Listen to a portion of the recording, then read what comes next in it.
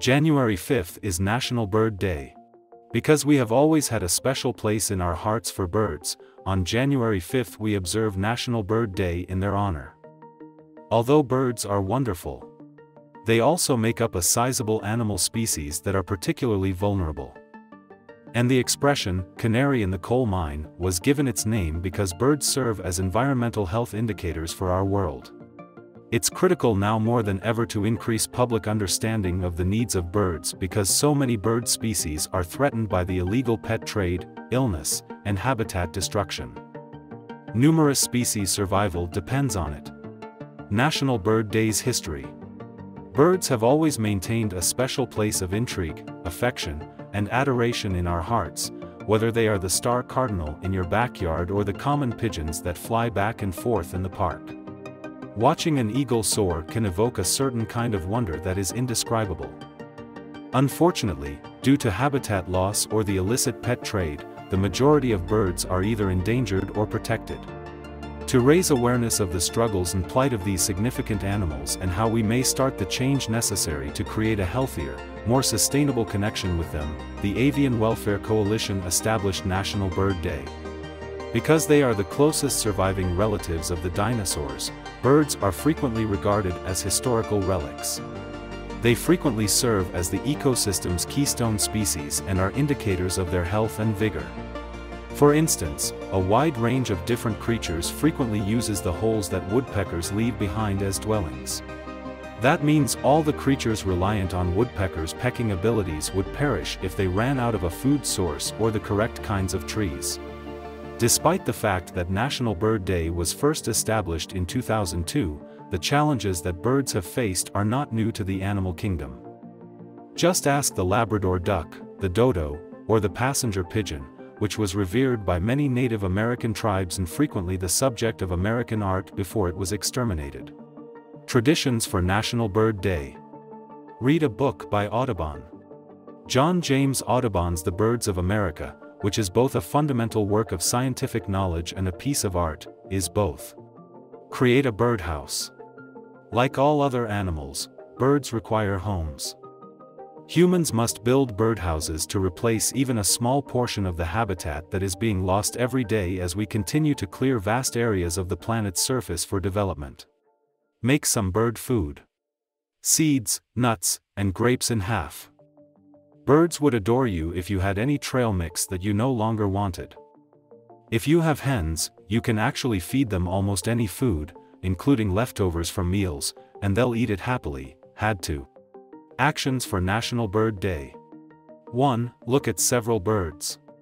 This is the perfect time to brush up on your bird knowledge and consider the significance of birds in our lives, whether you choose to read a birding book like The Sibley Guide to Birds, a memoir like H is for Hawk, or even a book with birds in the title like Maya Angelou's I Know Why the Caged Bird Sings.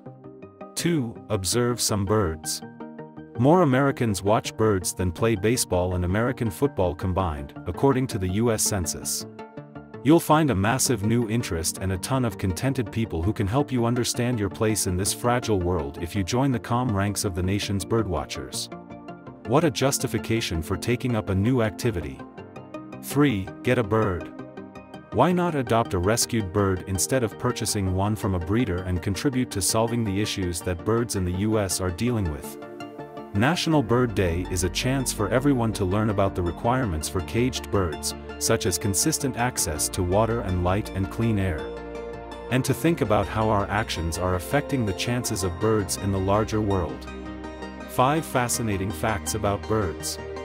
1. No teeth. Birds of any kind lack teeth. 2. Birds are adept communicators. Birds may communicate effectively by chirping and singing.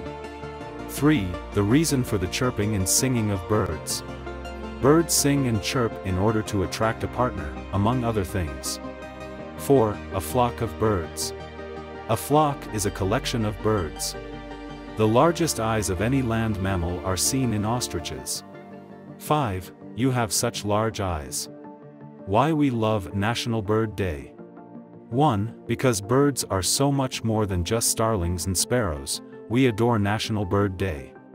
There are 9,800 different species of birds, and while it's doubtful that you'll see an emu or an ostrich in suburban America, it doesn't mean that with a little time and patience, you won't have some amazing birding experiences. The 850 bird species that live in the United States are among the many different bird species that are honored on National Bird Day. Yes, they all have a beak, 2 wings, and feathers. But after that, there are notable differences. 2. Because birds are under threat.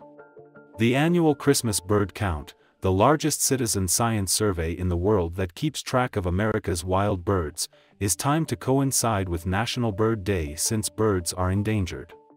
We can determine the number of birds in an area by counting all of the ones we can see. On January 5th, birdwatchers shift their attention to the country's millions of confined birds and their welfare. 3. Owing to the special position that birds hold in our hearts.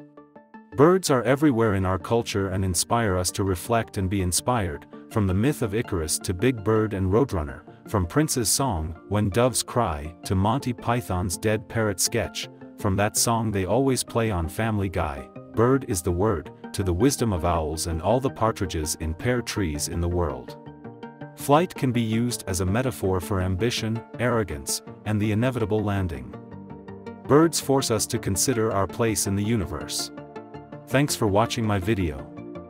Please subscribe to my channel for more interesting videos.